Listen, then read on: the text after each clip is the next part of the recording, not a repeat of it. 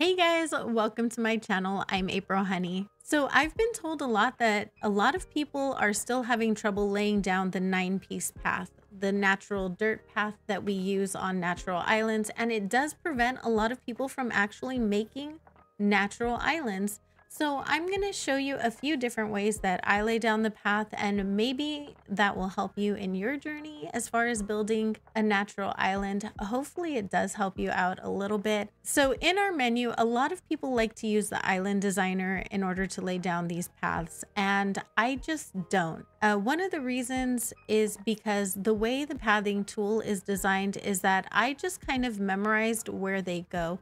This is entirely optional, you don't have to, but I find it to be a little bit bothersome to hit the plus sign and then change pieces over and over again when it is really easy to change them within this program right here. So the way these are laid down is that it goes down underneath your character first, then it goes to the front of you, and it goes to your character's right in the front, your character's front left, your direct right, your direct left, and then your back right, your back left, and directly behind you is last. So taking those principles in mind, I'll show you how I lay down a natural path, just sort of the way I would do it on my own island. So we have this clean empty slate here. I'm going to go ahead and lay down a path leading to those stairs. I may or may not use it because the bridge is right over there. So what I'm going to do is I always start with the end piece, of course. I tend to do them 2 wide just usually, but I'll show you what it looks like with 3 wide. Now I start facing the left because the next piece right here is going to be my character's front right, and that just made it a little bit easier for me. So if you do it by this method, then I'm going to go ahead and place the piece in front of me, and since that right piece is already taken, I'm going to go ahead and do the left piece, which is going to be, for me, it's going to be this one right here, just because we don't really want to keep these too straight. You know what I mean? It just stops looking natural if it's in a complete straight line, which is weird because I know dirt paths in real life do have straight lines and all of that, but it just doesn't work in Animal Crossing so well. Now I'm going to go ahead and use this bottom corner piece right here and then go right in front of me. And then this other one is to the right as well. So I'm going to go ahead and use the straight piece. Now here's where it's going to start getting a little varied. You don't really want to have too many of the same repeating pieces. It does look a little weird if you do that. So I'm going to change the width and make it narrower and wider a little bit so that it just kind of mushes together a little bit better. So I'm taking this piece right here. I'm gonna go ahead and use this piece going up right here to the right. And then here I am gonna use 2 of the straight pieces so it narrows in a little bit. So instead of making it a diagonal, I went ahead and I narrowed that path out. And then when you do that, you can go ahead and use another straight piece. It doesn't really matter which one. And then maybe you can decide to break it up right around here and just kind of leave it open just a little bit. It does help if you break these up just a little bit, and then you go ahead and just continue it on. Maybe leave 1 space, do a little filler path, or throw a weed right there, something like that. When you restart it again, you don't want it to be so perfectly lined up. I don't know, it just doesn't seem to work very well that way. And then we're gonna bring it over here to our stairs.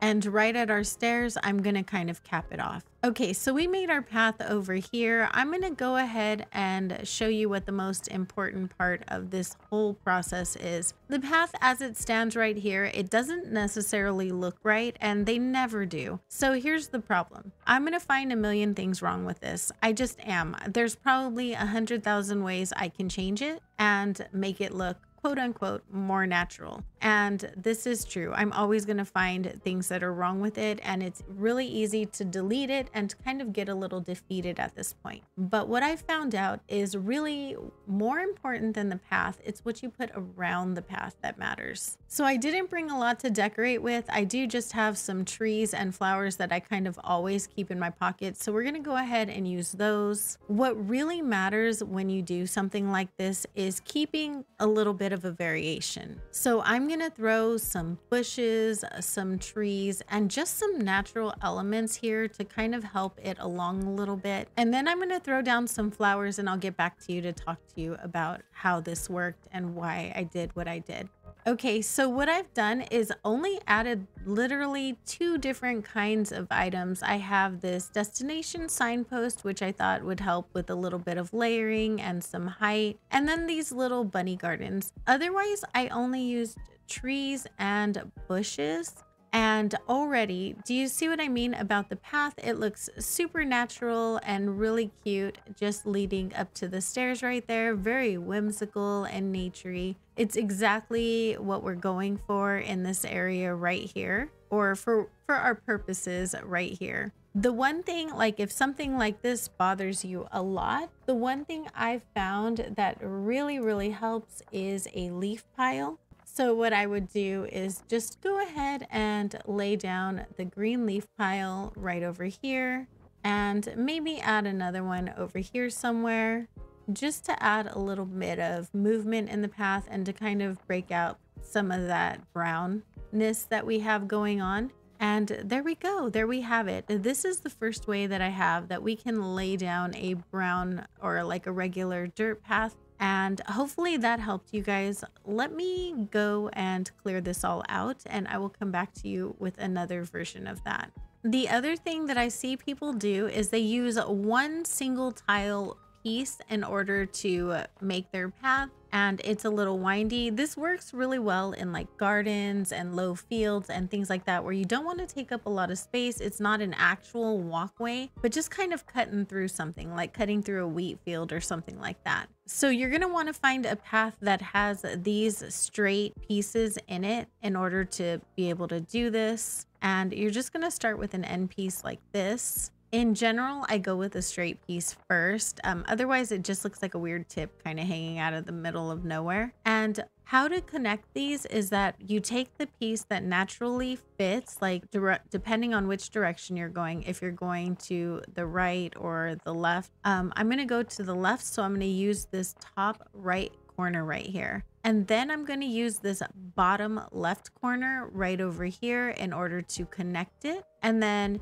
you can either continue going to the right or you can go straight up. So I'll continue just for fun this way, and then I'll work it back up to the stairs. This works really well if you kind of want to put something like to block the actual staircase and you just kind of want to go around it. So then I'm going to connect this piece right here, and I'm going to use like a straight piece. And I never use more than 2 of these in a row. So I might use another one right here just for fun. And then I'm going to go ahead and start winding this back. Now, because the staircase is too wide and I have a single wide path, I'm not going to want to come at it straight on. I'm going to want to come at it from a little bit of an angle just to make it look a little more, I don't know, natural. I guess, if natural is even a thing in what we're doing here. Okay, so I'm going to want to come at it a little sort of like this. So we're not heading at it straight on. We're just going to kind of come at it at a little bit of an angle before we end it off. It just feels a little more natural like that. And I will show you what kind of scenario this might look best in, because it really doesn't look good right now, and it's not going to. Also, the one thing I didn't do that I probably should have done would have been to break it up a little bit. So I'm going to go ahead and do that right now and just kind of show you how that would look. So instead of putting a weed right here, I'm going to opt to use a code. I think what I'm going to put right here is maybe like a wood plank, and that'll kind of fill it in just a little bit. You could also use one of these leaf fillers or something like this. That always works too. Those are really cute in an area like this. But I think what I'm going to do is I'm going to go ahead and use just a regular sort of plank path. And then that just kind of brings you to that pathway right there. Just to see if this looks better, I'm going to try and extend this down just a little bit to see if it goes a little bit better. Okay, so I went ahead and used 2 planks to kind of connect them a little bit. I'm going to go ahead and fill this in and show you guys what that is going to look like, and I will be right back.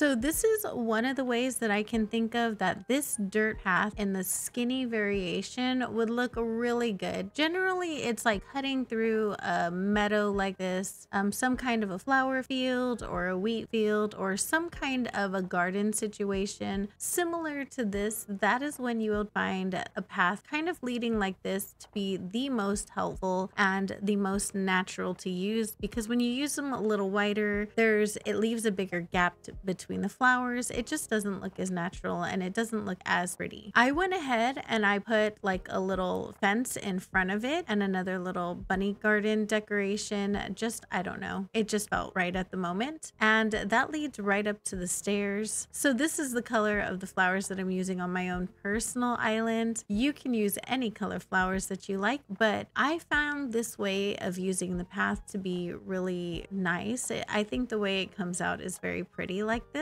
and hopefully you guys have found this one to be a little bit helpful as well. Okay, so this is the last one that I'm going to show you guys for today, but one of the other things that I see a lot of people try to do is to put like tree stumps and put a path around it. I'm going to show you how to make the path look very natural and to create like sort of holes in it so that you can place a flower or a tree stump in the center if you make it wider in some areas, or if you have an area that connects to another area. Like the way I have right here, this would be connecting here, but the path would still need to go in that direction as well. So I'm going to show you how that would work. First, I'm going to put down a tree because that would be helpful, right? All right, so I'm going to go ahead and try to lead this path that way, and I'm going to do it a little bit wider so that way you guys can see the way that looks when people do make a little bit of a wider path. So this way is not always the most natural for me. A lot of people do like very wide walking paths. I personally, I'm way too cluttercore for this. I have done it in the past though, so I am familiar with how it rolls. And basically you're doing everything. You're just making it a little bigger, a little wider, and it's mostly so that you can put like a lot of trees along the edges. You can put stuff down on the path if you would like. I'm gonna speed this up for a little bit, and then when I get around it, I'm kind of gonna skip over the tree and then I will come back to it just to show you guys what I do around this area right here. Okay, so right around this tree, we want to kind of go around it. We want to maintain the wide path, but we want to go around it.